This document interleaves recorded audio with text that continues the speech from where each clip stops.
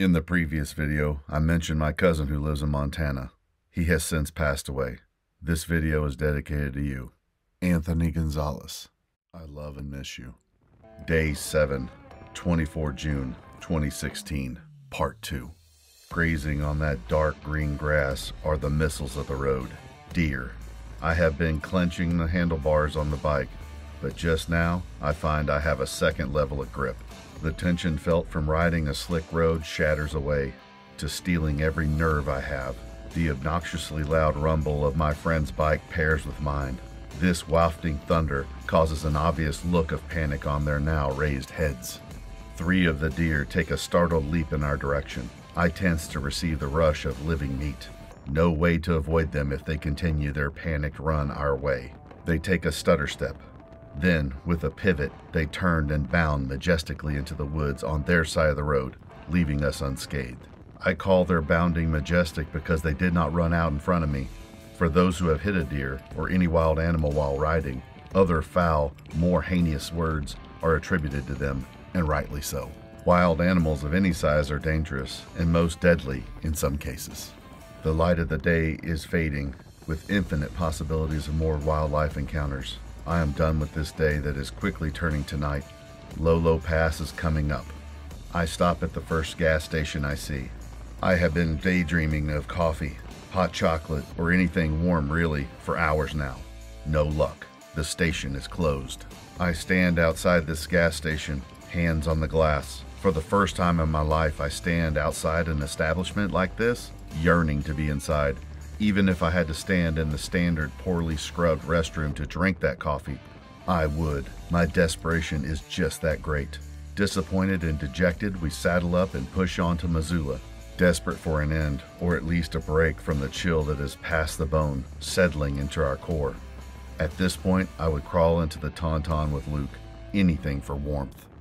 The light is now gone, and no signage announcing the town we are riding for is presenting itself. The rain is coming down in ever-growing heavier sheets. The road widens to 4 lanes, giving us hope, but the rain is not letting up. City lights are glowing over the top of the hills and rises that make up the outskirts of town. The wet and chill is numbing my wits. I don't care if it is a cup of coffee brewed through an old sock. I need warmth. Missoula reveals itself at last. The first place I see that is still open, I swing into. It is a Pizza Hut. I don't bother to remove any of my gear. Normally, as soon as the bike has stopped, I remove my helmet and gloves, quickly followed by my riding glasses.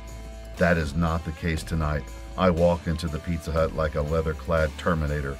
That is, if the Terminator could have creaky, cold joints. The waiter tells us, "You can sit anywhere you like." I begin peeling layers of clothing, wanting to feel the warm air trapped in this heavenly, toasty place. The waiter says, "What can I get you to drink?"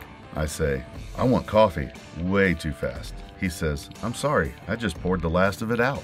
I start to cry. A grown man with tears in his eyes. Can you imagine? Crying over old coffee. It must have hit the man in the feels because he says, "I can make some more," in the most comforting way imaginable. He then says, "We have soup." Did my ears deceive me? Soup? The waiter says, "Yes, we have cheese and broccoli, potato, and lobster bisque." I am not a soup person. Never have been. Yet the thought of another hot liquid was like music on a summer field. My thoughts dance in my head like a child with the giggles. I choose cheddar broccoli because it was the first option. Anything to get it to the table sooner. Them ordering is a blur of annoying sounds that prevents the quick arrival of this blessed gift of warmth. The soup comes out quickly and we dive in, making appreciative sounds like this is the best soup in the world. At that point, you could not have convinced me otherwise. The addition of the coffee makes a unique pairing. It would not be considered in the finest restaurants, but I can promise you that I would not have traded this course at this time for any 5-star meal. It is perfect. We order pizza as well, having been without food the entire day's ride. Breakfast was a distant memory numbed out by the chill and miles of the highway. I pack in all the hot food and drink I can. Only then does the afterthought of lodging creep into our chill-addled brains. Calls and searches reveal a lot of book-solid hotels.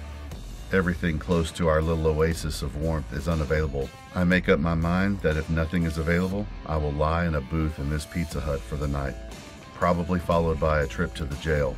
but that is a fight I am willing to have. I am spent. My thoughts are, police cars are warm, and so are jails.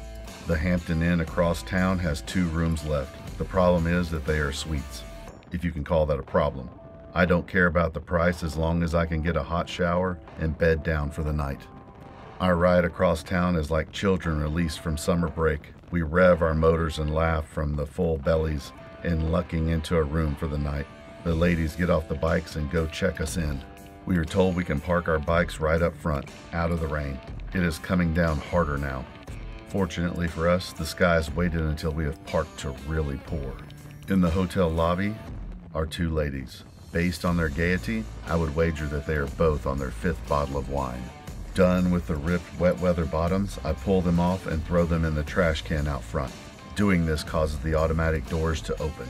I hear one of them yell, "He's taking his clothes off! Woo!" Followed quickly by the other one saying, "There you go, take it off! Woo!" Both ladies then devolving into hysterical laughter like 2 hyenas on the Serengeti. Next, my friend steps into the lobby, or firing line as it were. He is wearing his full face helmet and all his leather. When he walks into the lobby, one of the ladies yells, "It's Iron Man!" Again, they both erupt into deep fits of belly laughter. I get my Harley bag and walk in after him, taking one last look at the bike. The doors open and I hear, "Ooh, it's Thunder! Iron Man and Thunder!" Again laughing in great fits of laughter. One said, "I thought you were going to ride right into the lobby." The other one, without missing a beat, says, "Ooh, that would be awesome. Do that. Ride in here, Iron Man."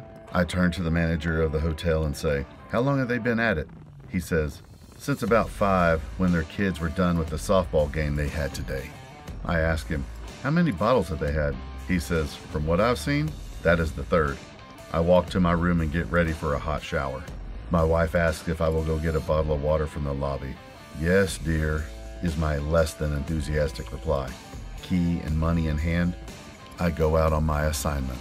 It just so happens my friend is sent on the same errand that I am. We get the water out of the cooler and are once again pounced on by the lobby cougars. "Hey, wow, you look shorter without the suit, Iron Man," says one, followed by, "Are you 2 going to go swimming?" Both of them throwing out their best lines. I say, "We didn't bring a swimsuit." One says, "You could just swim in your underwear." My friend says, "That sounds great. We will meet you there." We pay for our water and make a quick exit before they can truly pounce and drag us off to their cave to devour.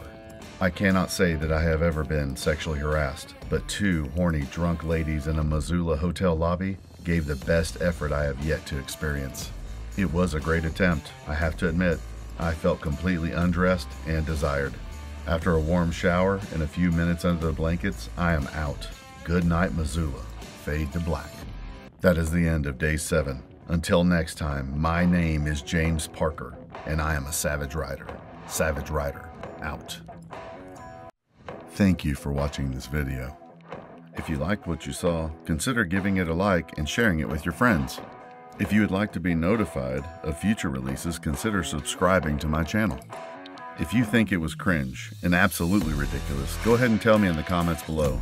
Then share it with your friends. They may need a dose of cringe silliness today. Either way, thank you and God bless.